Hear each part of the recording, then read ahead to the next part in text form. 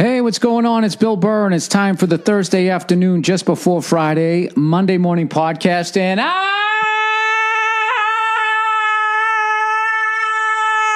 just checking in on you.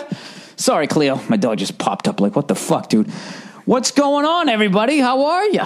How's it going? Did you guys watch any sports lately? Oh, Jesus, what happened with the baseball there? Jesus Christ.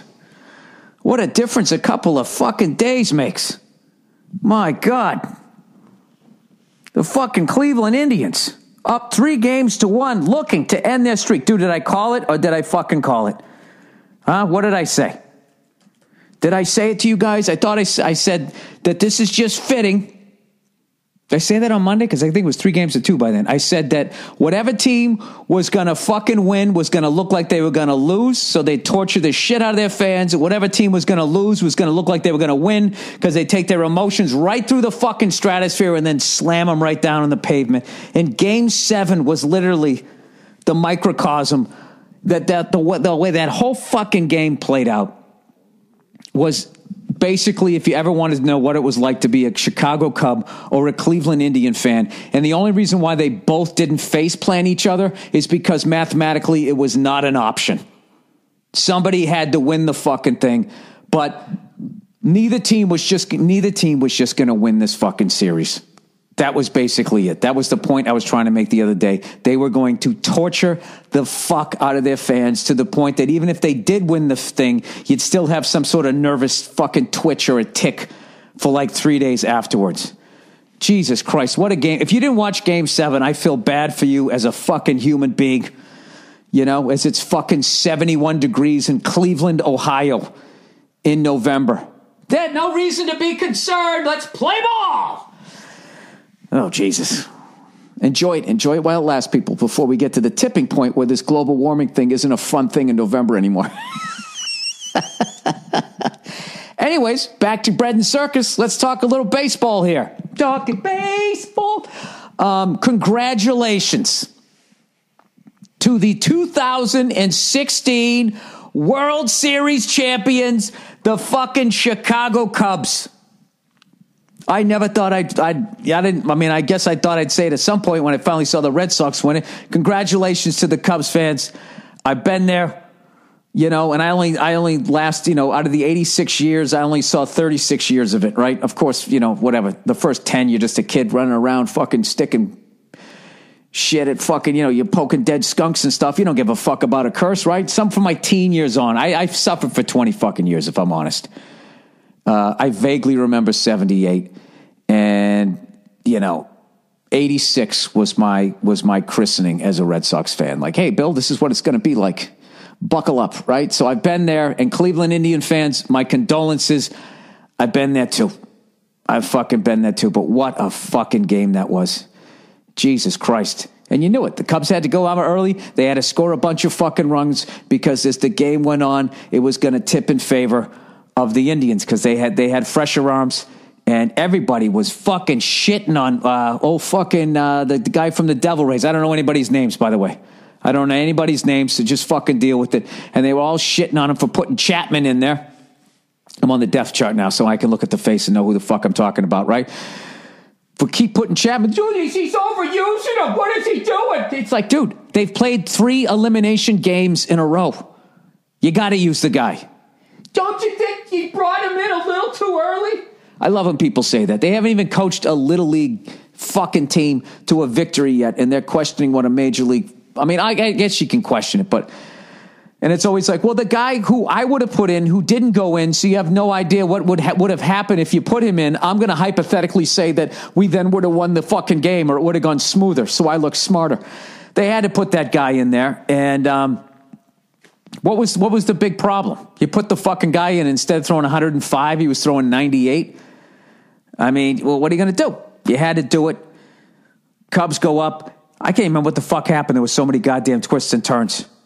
What was it? It was like 5-1. Then like a wild pitch or whatever. And fucking Lawhead. Jesus, you want to see the funniest fucking... If you want to see the funniest... Like run of tweets. Go look at Jason Lawhead's Twitter. That fucking guy, he quit in the 5th inning. I'm just going to wait till the pitchers and catchers report. Right? And then fucking 2 seconds later, wild pitch. It's 5-3.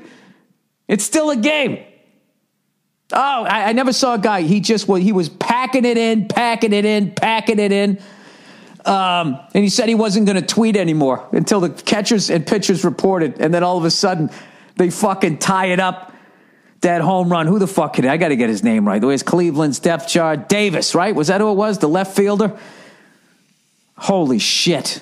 And I got to tell you something right now. I flip-flopped so many times who the fuck I wanted to see win. Initially, I was with Cleveland because everybody wanted the Cubs fans. I saw that 30 for 30 with Bartman, and I was just like, you know what? These guys, they're not the fucking salt of the earth people that they try to make them out to be. The happy-go-lucky, take your shirt off. Maybe we win, maybe we lose. As long as we enjoy the America's pastime, these aren't who these people are. They're just like me. Every Red Sox, every Yankees, every Philly fan. I actually argued with a Yankee fan today. He was going like, fuck the Cubs. That Steve Bartman shit, they ruined that kid's life. That wouldn't have happened in New York. I was like, get the fuck out of here. That wouldn't have happened in New York. It would have happened in New York. It would have happened in Boston. But you know what? In fairness to Cubs fan base, what that really was the morning, the shock jock guys. And what they did was they stirred up the lower 10%, 15% of people. As pissed as I would be or whatever, there's no fucking way. Would you really get on a phone and start making death threats? I mean, really think about the level of mouth-breathing moron that you would have to be to take it to that level. So whatever. So initially, that's kind of, I'm a contrarian. Everyone was for the Cubs, so I was rooting for the fucking Indians. And then what happens? They went up 3-1, and I'm texting with a couple of my Indian buddies, and one of them, he's just so fucking like, when they were winning game 4, and it was like, 9-something, and he was going, dude, I hope it goes all the way up to like fucking, I hope we score 19 runs. I hope they run out of pitchers. And immediately I was thinking like, Jesus Christ, how quickly the suffering forget. Why would you wish that on him? You just want to win, right? And then he was going like, now we got LeBron. This is just the beginning. We're going to go on a run. Like they were going to, and somebody tweeted or texted Cleveland title town after 2 fucking titles. You don't even have a fucking hockey team. And the Browns, you lost your fucking team. The city treated them so shitty, they thought Baltimore was a better fucking option. All right? You're far from fucking... So then they started bugging me. I'm just a contrarian cunt. I didn't have a dog in the fight. And I was happy that to be honest with you, I was happy for Cleveland or Chicago that one team's misery was going to end. Right? So at that point, then I was like, well, fuck this. I'm going to root for the Cubs, right? I got a couple of relatives, they're Cubs fans. And I got to say, fuck it. I'll go with this shit. But then I was kind of like, yeah, but I like the Indians, man. I like Cleveland. Cleveland needs a fucking hand, dude. That downtown area, it's gradually coming back. Every time I come there, it looks better. I love the Midwest. Well, Chicago's Midwest too, but I don't know. That's kind of sort of like the New York City of the Midwest. Tremendously underrated city still. But anyways, so I was still kind of hanging in there for him. And you know what the final tipping point was? When Mike Francesca trashed the fucking Cubs for showing Bill Murray, going like, I don't want to see that. And the whole Bill Murray Daffy Duck thing, it didn't work for me. Mike Francesca, who gives a fuck what works for you and what doesn't? Your team's not in the playoff. All right? You're a non-factor. Your team's a non-factor. The funniest fucking thing, man, Yankee fans, they cannot handle the fact that other people are winning championships and having a good fucking time. And that's sort of the unwritten rule, because whenever the Yankees win a World Series, which God knows is quite a bit, like ESPN, their stock line is they'll go, and all is right in the baseball world again. It's like, aren't you guys supposed to pretend that you're kind of rooting for you're not really rooting for anybody? So anyways, fuck Mike Francesca. Mike Francesca, he's one of those fucking guys who doesn't realize that he's just as stupid as I am. He's one of those guys where he's just been doing it so fucking long that he forgets that he's just commenting on shit that doesn't matter. Dude, you're talking about a baseball game. Okay? All the shit that has happened, even in New York, fucking New York City, all the shit that's fucking happened there, the cataclysmic world events that have happened there, and the level of seriousness that guy takes himself. Oh, with his stethoscope fucking headphones. That guy, he drives me up the fuck. I've never been more happy for fucking Mad Dog when he got the fuck out of there. Jesus Christ, to be looking across from that pompous ass Is there anything worse than the box seats fucking sports fan that is just so fucking impressed with themselves and their dumb sweaters and shit? I don't know. You give them a little more fancy a seat, and I'm telling you, it's like the space shuttle for their ego, and they just go right up over. Yeah, the Daffy Duck thing didn't work for me. Oh God. Well, maybe the Cubs ought to fucking, rethink their relationship with Bill Murray. Hey, Mike, are you the fucking Bill Murray of sports broadcasters? Fucking jack off. He's just another guy who watches sports and never gets on a treadmill. I don't understand. How can you look at all those guys in that level of shape, and when you're at the end of the game, when you go in to brush your teeth, you don't look at yourself like, Jesus Christ, can I at least eat a fucking salad every once in a while? Oh, this feels great. This feels great to totally overreact to what he said. It's a fun thing. So anyways, congratulations to the Chicago Cubs. You got the fucking goat off your back, whatever the fuck you want to call it. It was the dumbest curse ever, okay? You can't bring livestock to a baseball game, all right? What you really did is you did not have a curse, the same way the Red Sox didn't have a curse. What it really was you were fans of an unbelievably inept franchise for a long fucking time. And thank God, we finally got Theo Epstein. We finally got Terry Francona. We finally got the ownership that the Red Sox have, and it all came together, and we finally did what teams like the fucking Yankees, the Cardinals, the Patriots, teams like that know how to fucking win. Well, actually, can't say the Patriots. That's even modern era. The Celtics back in the day. As much as I hate the fucking Yankees, like their front office, their ownership, their franchise, their farm system, it's the shit. It is the shit. You can't get mad at them for starting their own network, for being smart enough to do that. I don't hate on any of that shit. But that whole fucking thing where all is right if they win it is that goes a little beyond. But other than that, I don't begrudge their fucking 27 championships. I really don't. Having said that, we finally got the right people in place. So you finally got the right people in place. And having said that, whoever was going to win last night, the Cubs or the Indians, was an automatic one-way fucking ticket for either Theo Epstein or Terry Francona into the Hall of Fame. So congratulations to Theo Epstein, without a doubt. I mean, that guy ended the curse of the babe and the curse of the goat. I mean, he needs a nickname at this point. Something, right?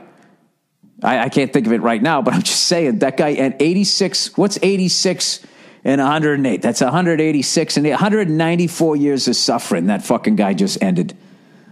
He looks like a champ, too. You see the guy? He's in his 40s. He still looks like he used to be an astronaut. I mean, the guy's just crushing it on so many fucking levels. You can really see how people would try to root against him. And whatever, man. The Indians will definitely be back. I got to be honest with you. I'm still more of an Indians fan than I am a Cubs fan. But it was so fucking great. Like, seeing the look of joy on Bill Murray's face. And by the way, Francesca, like, did you not enjoy seeing that? Watching him just fucking letting out, however old he is, was all just fucking coming out. It was tremendous. So it was great. What a fucking game, man. Jesus Christ, what a game. Oh, and then I forgot the fucking rain delay. And then they tie it up. They fucking tie it up. And I was like, oh my God. This is on. It's going to reverse again.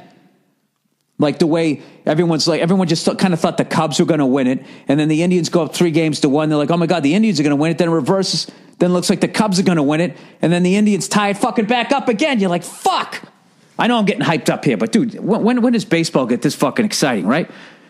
And then it starts fucking raining and they bring out the fucking tarp. That's the funniest shit. And that's one of the great, that's like the sport within the sport of baseball is the fucking rain delay. And they got to put a book. If there's never been a book put out yet about people just talking about what goes through your head as you're going through a fucking rain delay and you have to sit there and fill up 3 hours of fucking broadcast time telling your stories. I mean, that's when you got to hope that you got like a Pete Rose there. You know what I mean? You got to have some guy with a zillion fucking stories that knows how to tell a story. Dude, how great was he? He was fucking phenomenal. A-Rod was great. The Big Hurt, all of those guys, when you got like Hall of Famers sitting there, just the way they break down, but nobody breaks it down like Pete Rose. Jesus Christ. All the games that guy's played, all the experience he's had, and then you combine gambling on it. So he took it to a whole other level of the way he looks at numbers. I mean, the guy is like second to none with his analysis. By the way, Jason Hayward, huge fan. That fucking catch he made, I forget what game, when he leapt up and then had to reach back, and then when he he threw that strike like Dave Parker in the All-Star game. Granted, Dave threw it from the warning track to home plate. When he threw it in a second to get that guy out, kill the fucking momentum. As great as that was, the worst at bat of the fucking of this series was one of his last at bats. Dude, did you see the 2 pitches he fucking swung at? I mean, Jesus Christ. 50 Cent could have struck him out at that at bat. I mean, it was like, you know, when they take some fucking guy like 50 Cent out of the crowd, and you think, oh my God, it's 50 Cent, and he just goes out and throws the ball. You're like, oh my God, he really is an artist. You got to look that up, by the way. I think I tweeted when he did that. I said 50 Cent didn't throw that ball. Curtis Jackson did. You have to see it, man. It's just like, it was, I don't know. It was like watching John Lester try to throw to first base, which I had no idea that he won't even do it. How nuts is that? That's like, it was like Chuck Knobloch, Steve Sachs times fucking 2. At least one of the videos that I saw. Thank God that he didn't. But anyways, my condolences to the city of Cleveland, man. I love that city, and Municipal Stadium, all that shit back in the day that I grew up watching. Like I said, one of my relatives lived out there when I was a kid, and he kind of would always be rooting for him. And, you know, he was cool, so I would fucking root for him too. But he, of course, Red Sox first. So I always kind of had that thing with them and the Tigers. They're kind of like the surrogates if the Red Sox aren't in it. And I also like the Royals. And I like the A's. I don't know. I like the Pirates. I like the Cardinals. I like the Giants. And I like the Dodgers back in the day. So there's a lot of teams that I fucking, you know, they all take a deep second to fucking the Red Sox aren't in it. You know what I mean? So, anyways, I even rooted for the Yankees in 2001. After 9/11, I was like, all right, fuck it. I got to set this shit aside. And then the fucking Diamondbacks beat him.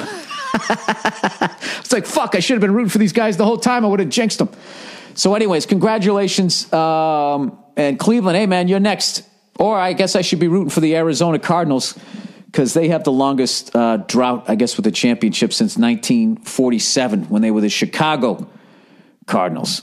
And then they went to, I can't remember what the fucking lineage of that team is, but like, I don't give a fuck about them because they've lived in so many fucking cities. Like the city doesn't carry the pain.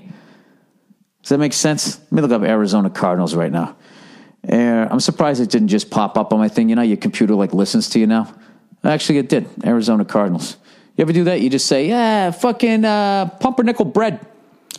What's in pumpernickel bread? You write like PU and then it says pumpernickel bread. Like your phone will do that. Like, well, what are the fucking odds that came up? You're listening to me. It's that fucking robot lady in the phone. She listens, right? She listens to, oh yeah, she's listening to you. Let's see here. Official site. No, it's a pretty sad case. You got to go to Wikipedia to find out their fucking history the quickest. Actually, maybe it isn't. All right, here we go. The Cardinals, let's see. They were the Chicago Cardinals, 1920 to 1943. They took a year off during the war, 1945 to 1959. They were the Cardinals Card Pit in 1944. I thought they had the Eagles in Pittsburgh and made the Steagles. Anyway, St. Louis Cardinals, 1960 to 1987. Phoenix Cardinals, 88 to 93, 94 to present. Arizona. So they've been in Phoenix for fucking almost 30 years.